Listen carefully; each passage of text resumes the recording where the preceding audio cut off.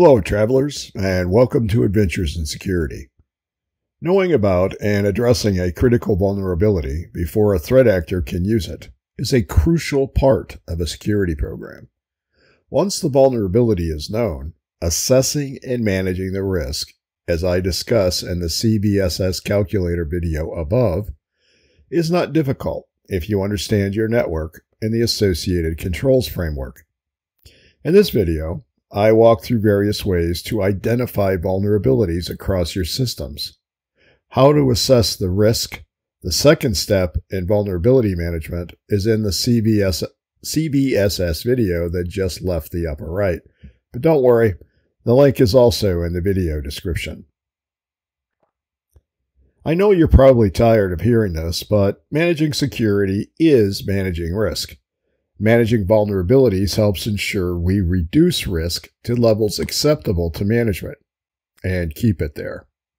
However, we can't know where to look for vulnerabilities if we have a partial or out-of-date asset inventory, or, as in some organizations, no inventory at all.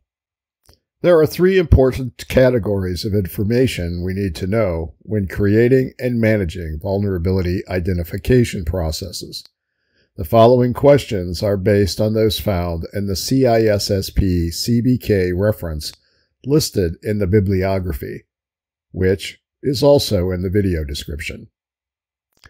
What servers and devices support business-critical functions? Which hosts are accessible via the Internet and therefore at greater risk of compromise? Where are databases and file repositories with classified information? And of course, all of these questions depend on your accurate identification of what business processes are critical. If you already have a working risk management process, you already have this information in network diagrams, system documentation, controls, framework diagrams, and matrices, and other tools, hopefully automated, that are updated as part of a healthy change management program. If not, answering these questions is your first step.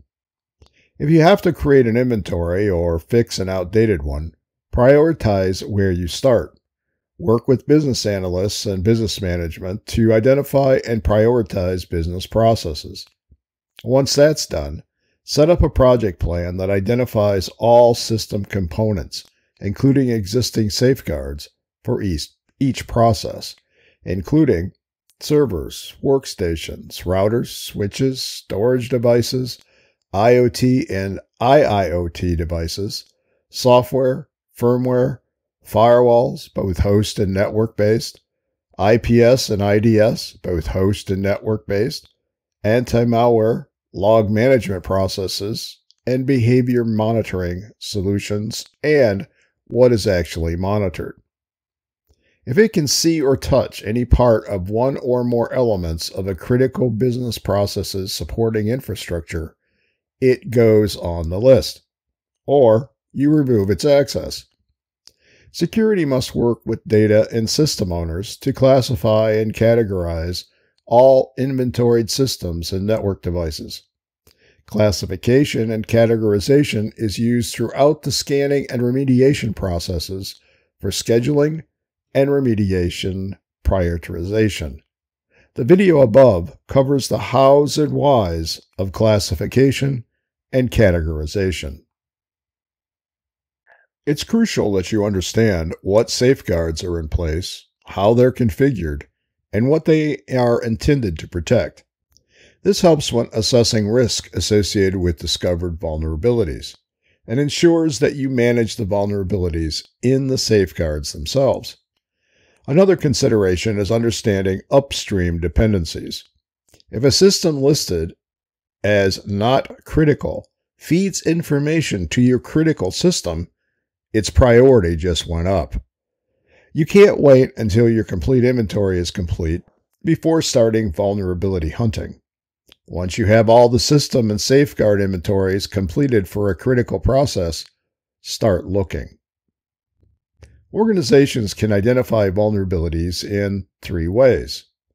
First, Work with your vendors to understand when and how they announce new vulnerabilities.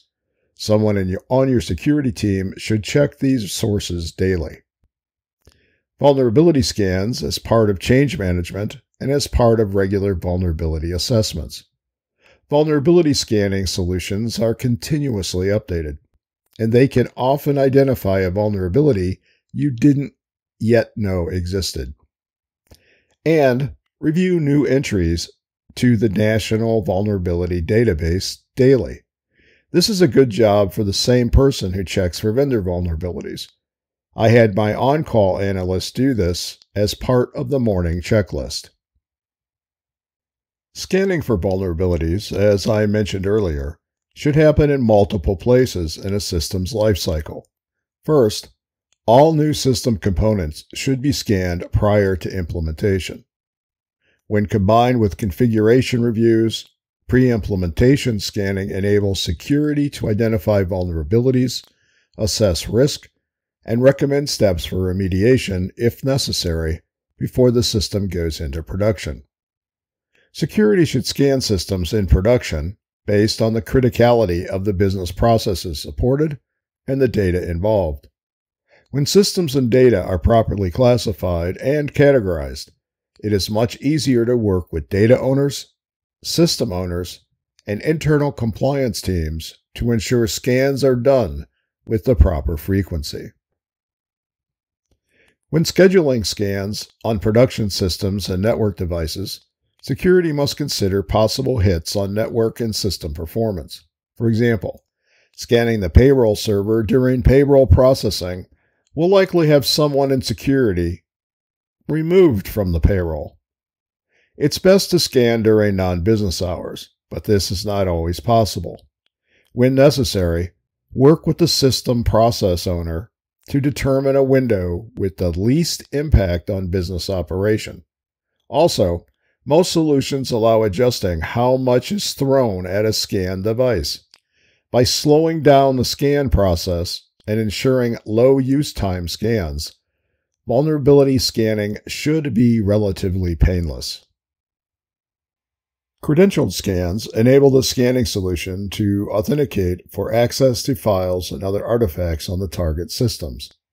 Non-credentialed scans block access to anything an unauthenticated person could not see. Credentialed scanning is preferred. It enables far more than just cursory scans, like open ports. According to the CISSP CBK reference, credential scanning enables reduced traffic because fewer packets are sent to identify vulnerabilities, and checking file versions to determine patch levels and associated vulnerabilities. When scanning, the scanner might have to send traffic through switches, routers, firewalls, IPS, and other devices that might restrict traffic. It's important to understand this and take steps to ensure that all the needed scanning traffic reaches the target devices. Another reason to have good network diagrams. Once scanning is complete, the discovered vulnerabilities must be efficiently managed. Again, this is covered in the CVSS calculator video at the link in the video description. That's it for this video. If you have questions, please ask. And if this information was helpful, please subscribe. And until next time, be careful what you click.